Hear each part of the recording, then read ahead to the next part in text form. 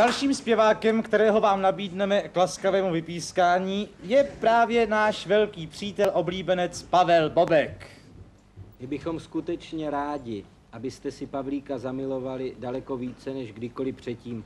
A proto nám dovolte, abychom vám přečetli, co o něm říká komparzní rejstřík.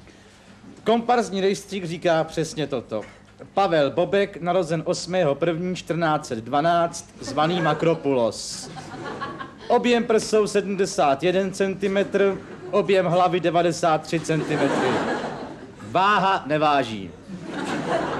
Použití. Hodí se pro role nepohyblivých předmětů jevištních a chudších vrstev selského lidu.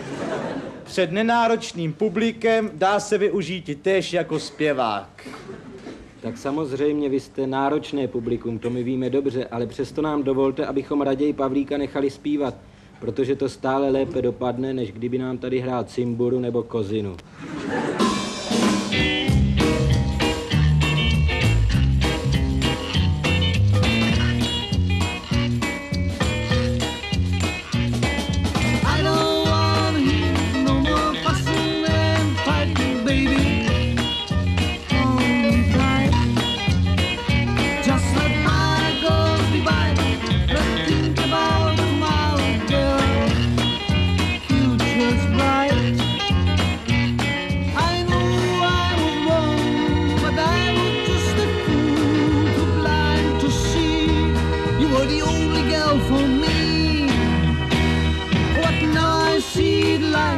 Everything's gonna be alright.